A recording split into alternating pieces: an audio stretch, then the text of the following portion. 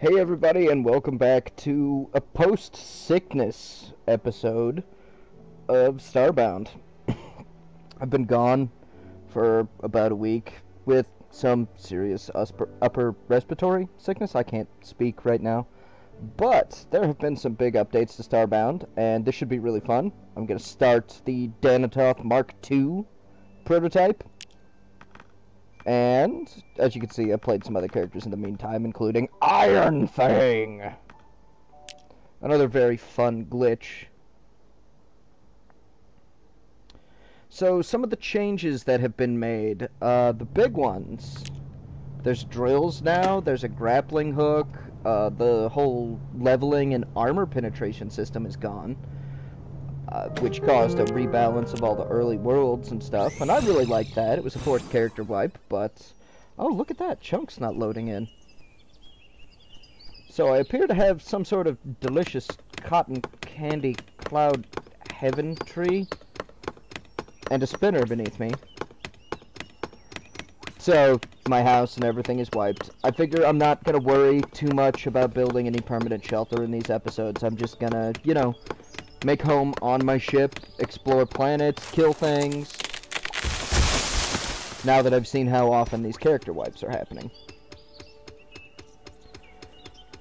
But, I have to say, like, even with the forced restart, I was kind of happy about the forced restart. Just because the balance of things the first time through was not balanced, I think is the polite way to put it. Fun, but it had some issues. And playing through it this time has been a lot better. I've got a server going. I've been playing with friends. The server is remarkably stable for something in such early beta. Sorry, just had to take a sip of my drink there. It was delicious.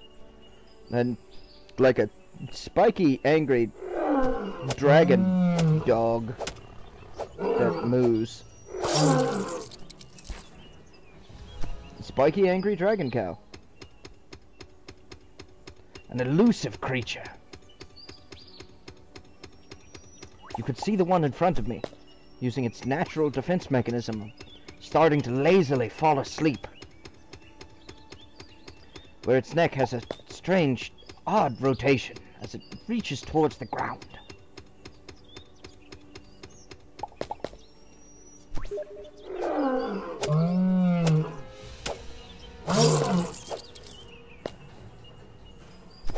But yeah, let's see what's on the surface of this planet. Actually, first I should probably get the basic stuff made so that I can start doing actual things. And I'm gonna load all this stuff up onto my ship, so...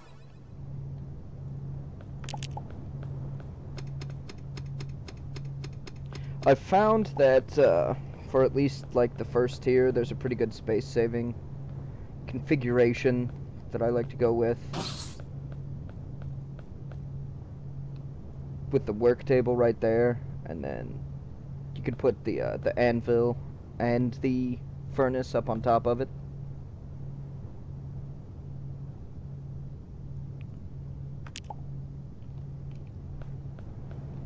Got a stone pickaxe now.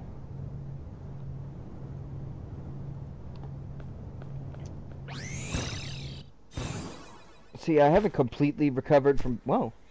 Building right on top of where I spawn in. I haven't completely recovered from being sick. I'm still mighty exhausted. But now that I actually have my voice back, I really wanted to get back into it. Then, I think we could just, like, start mining down. Knock out some background to give us some light. Actually, no. Scratch that idea. I want to see the surface of this planet. I keep double tapping, trying to, like, do the light speed dash thing that I have on all my other characters. Really angry, like, baby Bulbasaur. I don't know why there are evil baby Bulbasaurs on this planet, but whatever. These things are friendly, even though they look like they've seen things.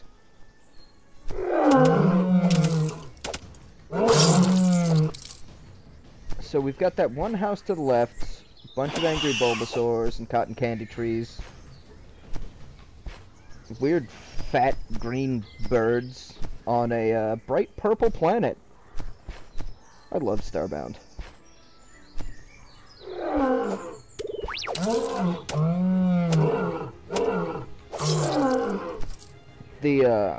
I was watching Omnipotent Entity do some coding for weaponry, and what it looked like he was doing was adding in a system whereby you could swing your weapon in any direction, so you could like stab a spear in whatever direction, kind of like it worked in Terraria.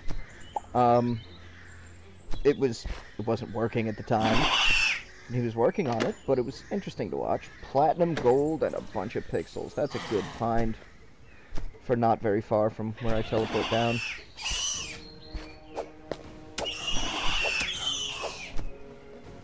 I should... Ooh.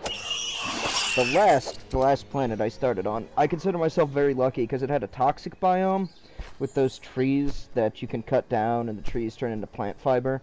Because you can use plant fiber to make bandages and bows and arrows and stuff like that. And it gave me enough bandages to last me forever, really. I haven't made more, and I'm in Sector X on that character, so...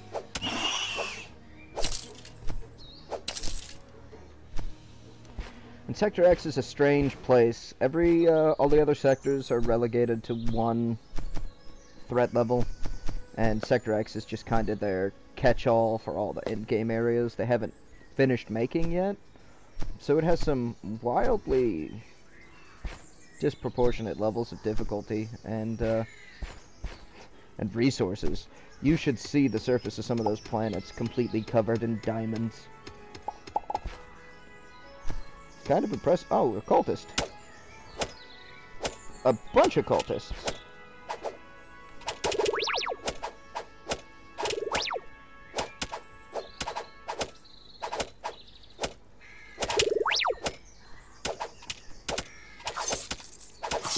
I tried to save you, random person. But apparently your life was just not meant to be.